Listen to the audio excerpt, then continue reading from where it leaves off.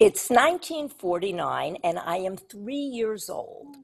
We have recently moved to Queens, that new land of opportunity where everyone is welcome, provided you are white, patriotic, heterosexual, gender specific, hardworking, and God fearing.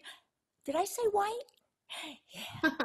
Queens, where all neighborhoods look and sound the same.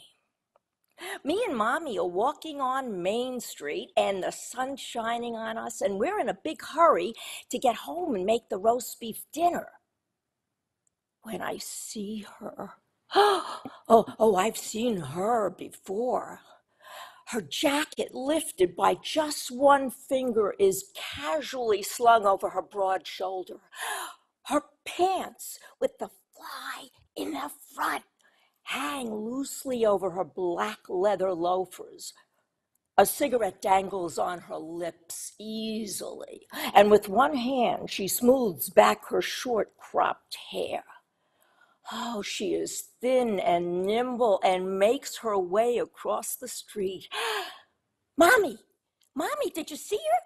Did you see her, Mommy? She's over there. Yeah, I saw her. What about it? Mommy, that is a lady dressed like a man. And that's exactly what I want to be when I grow up.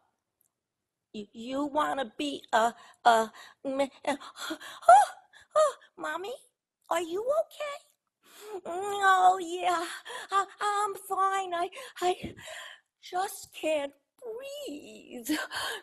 Well, somewhat confused but undaunted in my quest to be the perfect boy, I am looking for a little cute, adorable girl that I can take in my arms and say, did you wash the floor and scrub the dishes and do the ironing? After you do all that, you can sit in my lap. Oh, all my little girlfriends, they loved it when I made up games because they knew I would always be the boy. So now I am 6, and I'm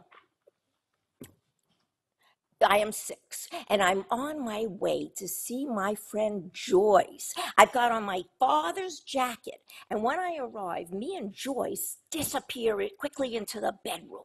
We lock the door. Okay, Joyce, I got a good game. It's called Audition, and I, of course, am the director. So show me what you got. The next thing I knew, she bends forward and her little dress goes up over her head. Hey, I was very happy to show you that, and I even got more. Well, that's okay, Joyce. You got the part. You will be Marlena, the queen of the Rombless, and I will watch you through each and every movement. Yeah, but I gotta be naked, okay? Completely naked. And she starts to pull down her little undies and spread everything. I could see pink and orange and brown and a little white. Well, is there anything else you want me to do? Yeah, pull 'em up. And always remember, I am the director. So life goes on, and themes are a little different for me. I see myself as a tall, handsome man. Now, I know nobody else sees me like that, but I know who I really am. Okay, so it's time to go to Grandma's house. And I wear my father's jacket, as always, and I have a necktie. Now I've got in my bedroom a diagram that shows me exactly how to make my tie knot. I got a pipe and a hat. I'm a hell of a guy. I saunter over to my aunt and I go, "Hey, Tilly, what's cooking?" Suddenly her teeth clench and her eyes start to furiously bat. She looks in my direction and says, "It's Aunt Tilly to you. Little girl.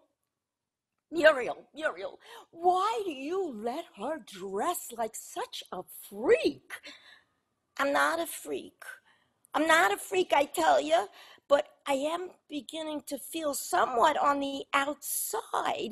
It's like there's a big window, and I'm looking through, and there's always a window. And the people on the inside, they're loved and they're happy, and I think they seem to hate me. But I'm just going to keep all my secrets to myself until one day when I feel safe. I'm going to let it all out and then watch out. Thank you.